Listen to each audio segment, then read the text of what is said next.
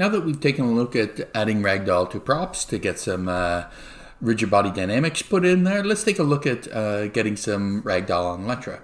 And if you have your own character, what you'll need to do is set up your own collision shapes and everything. But if we take a look at the test geometry Electra node that we have here, and we take a look at its parameters, you can see we have a little checkbox here called Configure Ragdoll. So now by clicking this on, we'll be able to use Ragdoll with Electra. And if we go into our scene animate here, now what we could do is we could see we have Electra here, and if I go into Ragdoll, you can see it's created Electra Ragdoll for us. And if I hit Control G and we go into our Ragdoll settings, I'm just going to turn off the ground display again. I'm going to hit auto reset simulation and auto reload target animation on, so if I do any changes, we'll get the update. And what we can see here is character will just fall straight down. So I'm just going to turn off Electra, and I'm going to leave her controls on here now. And again, we can see the collision shapes. So what we can do is we can select the collision shapes in here. I'm just going to turn off the controls for a second. I'm going to select the collision shapes here. And if we open up G for to get our Ragdoll parameters, what we can do is very similar to what we did before, is we can turn on the active or non-active on the character. So if I wanted her to be standing still and just have her upper body to be doing, what I could do is just turn those off from being active, and now we just have the upper body there. What we can also do is leave have all of the body to be active, but we're going to take the head and turn it inactive. And now everything will just stand there because it's just being held up by the head here.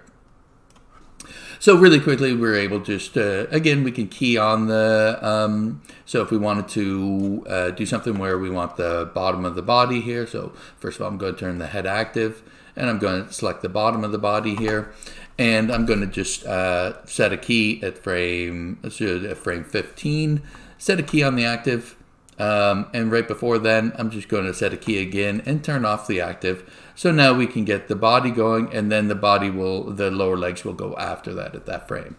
So we can start just being able to decide what ones are turning on when we want them to be turned on from. So now if we had some animation on this and we wanted to have the animation to begin with first and then turn it into Ragdoll, we can take a look at that here. So here I just have a stair set up. I just use a copy, and what this allows us to do is just with a box, just with the total number of copies, you can just see how high or low you want your stairs to be. And I'm just going to copy and paste this with the Alt Drag method, just to have a clean one that I can start working from, and we'll head in there.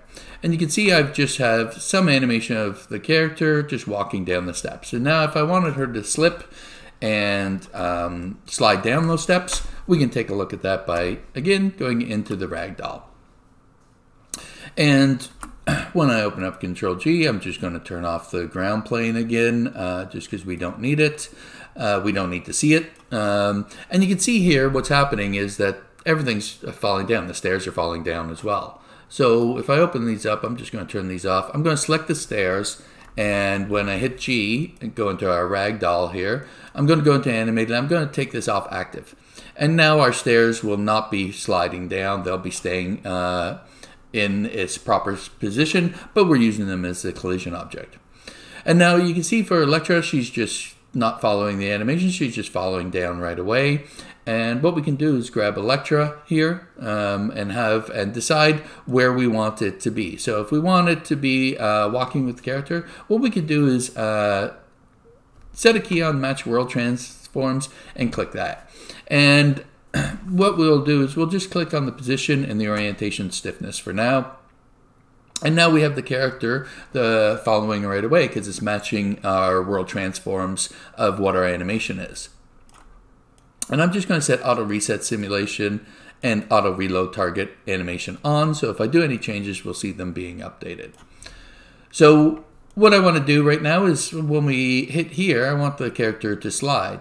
So I'm going to set a key on here at 100, and I'm just going to set another keys on the position and orientation stiffness. And then at frame 25, what I'm going to do is just put another key on the match world, but I'm going to change the set keys on the position, orientation, stiffness, and I'm going to set these values to 0.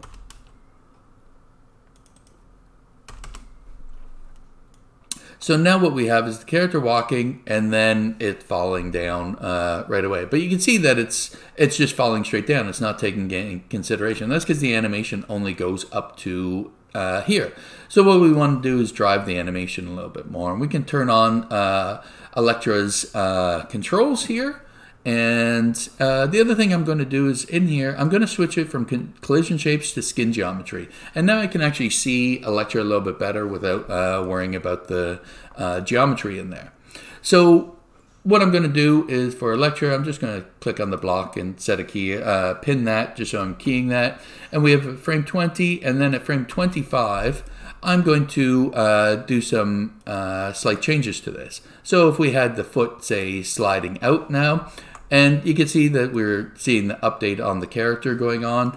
If I wanted to grab the COG, and actually I'm going to grab the upper body mover just to grab this, and I can grab this and have the character moving a little bit more.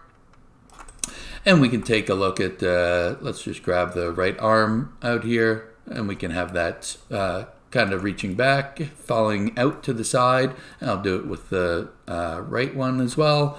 And we can get that going. And then let's just rotate the heads back here a bit, just to have it falling back a bit now. And so now when we play this through, now we can get that, now we get that sliding and then the ragdoll going on here. And we can still start adjusting how this ragdoll behaves. One thing we can do is take the stairs ragdoll, and in our constant, we can add a bounce on here. So let's just try 0.5 on there. And we have friction at 1. So I'm going to actually put this down to 0.1. And what we can see is now the character slides much farther down because we reduced all that friction, and we've added a little bit of bounce on that character. So if we wanted to try it, we could try 0.5 and see how this will change everything. And you can see it's getting not falling down as much. And we could take a look at Electra and do the exact same thing. So if we wanted to put a bounce of 0.5 on there, and let's put the friction down to 0.5 for Electra. And now we get the sliding and the rotating around as well as we need.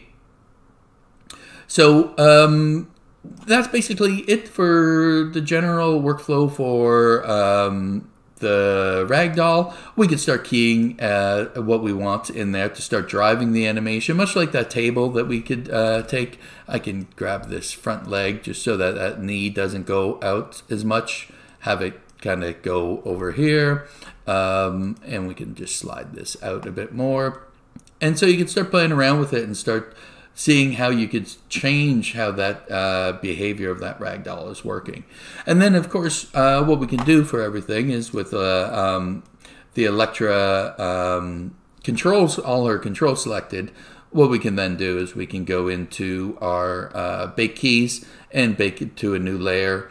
And so if we wanted to, from starting at frame 20, where we were turning it on, we could start baking, start recording our poses, and we could start driving it through here as much or as little as we want. I'm just going to leave it at that, stop that. And then if we look at our animation layers, we can see we have a ragdoll layer here. So if we go out to animate, and we turn on Electra and our stairs again, now we can see that all these controls now have all those keys put on it, and so now we could start continuing to animate from here if we wanted to. And depending on how many keys, you could just do it sparse with only 5 every 5 frames, and then have a lot of control over it and be easy to animate it. Or we could just mute it, and if we wanted to, we can just start changing that again.